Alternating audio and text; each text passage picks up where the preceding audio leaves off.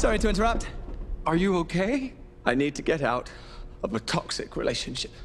Why don't you start by telling us what brought you here?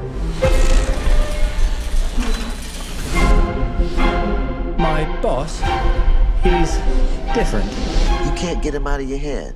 No. I need your assistance. I'm coming, Master! Oh, you feel like he could destroy you with the snap of his fingers. Wouldn't even need to snap.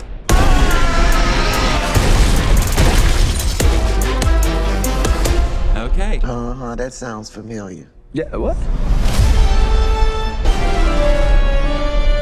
Renfield, bring me innocent victims. I want a handful of nuns, a busload of cheerleaders. And I just want a normal life again. But this modern world is a dangerous place.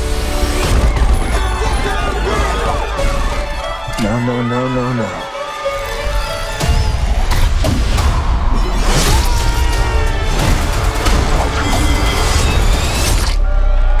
Thank you.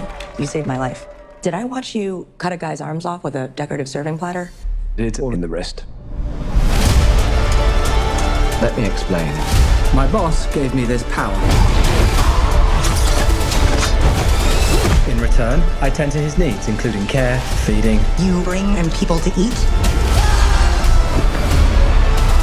You're like the guy that gets the villain's Postmates. But if you were to stop focusing on his needs, what would happen? He won't grow to full power.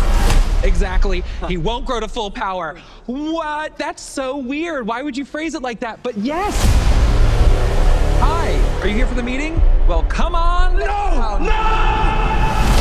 Some call me the Dark One.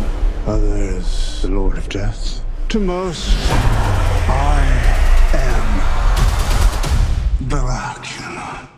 Okay, obviously we're dealing with a little bit more than just narcissism here. Now, let's eat.